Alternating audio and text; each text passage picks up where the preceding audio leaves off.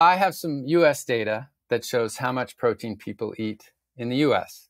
And it's pretty much double the EAR or double the RDA. Just eating food, not even trying.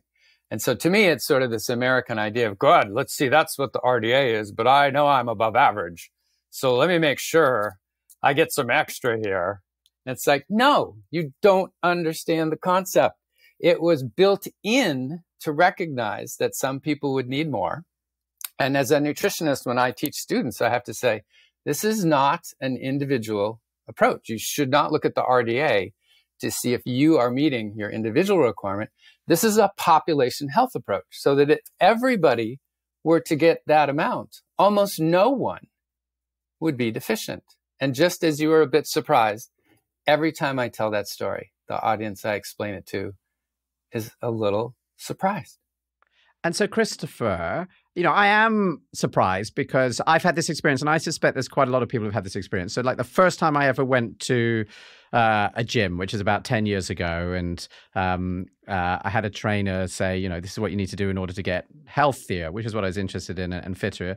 One of the first things he said is, oh, well, you need to eat more protein, and you need to eat at least a gram per kilogram of protein if you're going to get any benefit out of the work that you're going to do at the gym. Now that number, because I think you just said it was 0.8 grams per kilogram, was your recommended amount, which is like the maximum that anyone in the world basically needs. How did this happen? Why is there this controversy? Help me to understand why there's this pressure about feeling people need to eat more protein.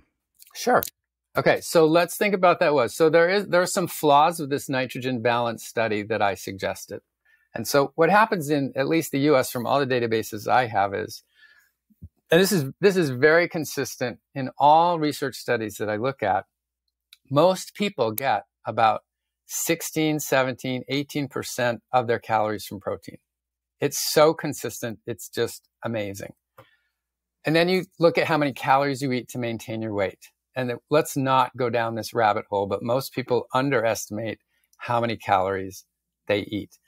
The data I have says women eat 2,500 calories a day and men eat 3,000. And I know a lot of your listeners are going to say, not me. I only eat 1,500 calories a day. We've done feeding studies where we gave people a certain amount of calories, and it's really 2,000, 2,500, or 3,000.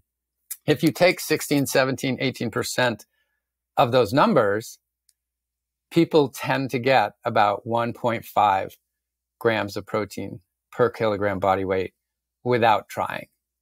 They're pretty much getting double the RDA. So now here's what happens if you're in the gym getting that double the RDA, right? Okay, so it's probably the 0.8 grams per kilogram met your need for enzymes, hormones, fingernails, and hair. You went to the gym to lift weights and gain muscle. So you probably want more than 0.8 grams per kilogram per day so you can put muscle on. Okay, so let me tell you how many extra grams of protein you need. So Jonathan, how ambitious would it be to put on 22 pounds or 10 kilos of pure muscle in 1 year? Would that be pretty good? That I have to say sounds quite ambitious. I think if anybody saw me, they would say totally ridiculous and impossible. But let's go with ambitious, shall we? Okay, ambitious. So 10 kilos, actually 70% of your muscle is water. So if you were going to do that in a year, all you'd actually have to accumulate is 3 kilos of extra amino acids or 3,000 grams of extra amino acids. Divide that into 365 days of the year, and just roughly, that means you would need an extra 10 grams of protein a day to retain, in addition to meeting your maintenance needs to put this on. Now, it's not quite a fair number because when you're in the gym lifting and working out, if you're working out really hard, you're actually breaking down some muscle using those amino acids, and you have to replace them. So put another 10 grams on that. Say you needed an extra 20 grams a day, every day for a year to put this on. In the US, people are eating like 30 or 40 extra grams a day over that 0.8 gram per kilogram every day, just eating food.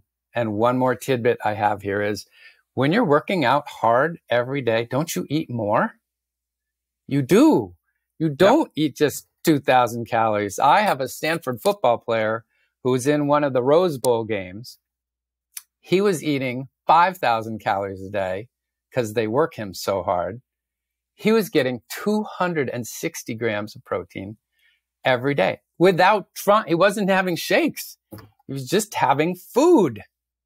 So we should go to like which foods have that protein. But if we could go here, I have one more place to go is, well, wait, is that bad? What if you actually got more protein than you needed?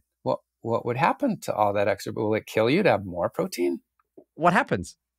Okay, but I want to go down a rabbit hole just for a minute for a fun exercise. So think on an average day, you probably eat more carbohydrates than you need. And so once you've eaten some carbohydrate, the first thing it says, oh my God, does my brain need it right now? Nope, my brain's okay.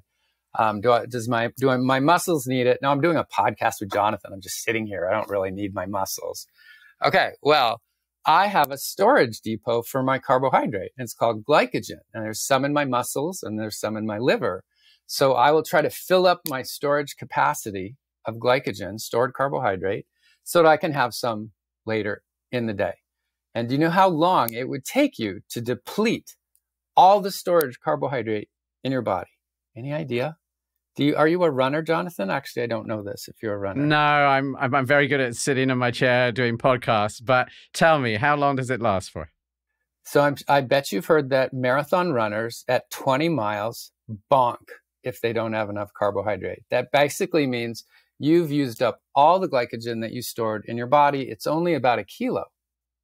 Okay, let's switch for a minute to fat. So let's say you ate more fat calories for the day and you used it for various things and mostly you burned it for energy. Where would you store that and how much could you store? And I'll save you the trouble here. You can store an infinite capacity of fat. Oh my gosh, you can store hundreds and hundreds and hundreds of pounds of fat in your butt, in your thighs, in your jowls, in the pads in your fingers. Endless capacity to store fat. It would take you an incredibly long time to use up all the storage of fat that you have in your body. So unlimited capacity to store fat, a very limited capacity to store carbohydrate. Where could the extra protein go? So your trainer told you to do this. You ate all that extra protein. You made your enzymes, you made your hormones, you lifted your weights, and it was a little more than you needed, or maybe a lot more.